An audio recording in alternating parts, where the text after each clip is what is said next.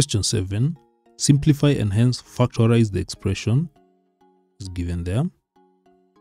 So we shall begin by expanding. So let us expand this part that is here.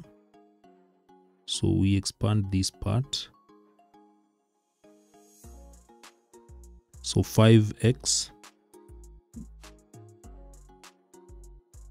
minus 4y, 4x plus 5y.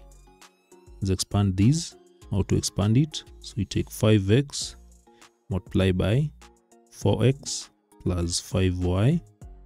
Then you take negative 4y, 4x plus 5y.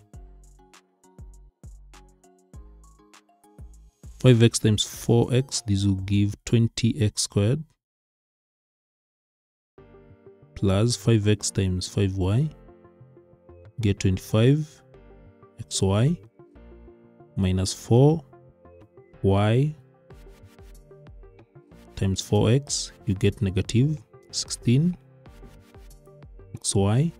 then 4y times, we have 5y, this will give negative 20y squared.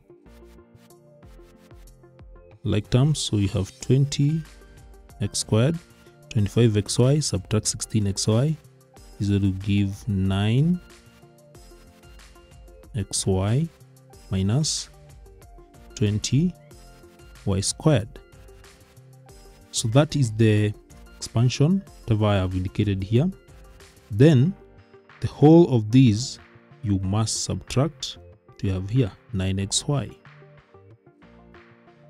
When you do that, there's something that you notice. We have 9xy, subtract 9xy, that will be eliminated to be 0. You're going to remain with 20x squared minus 20y squared. 20 is common, factor out 20, remain with x squared minus y squared.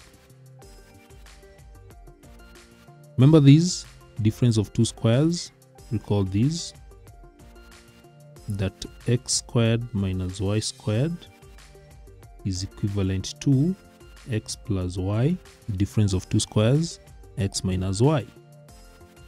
Therefore, this will be 20 brackets.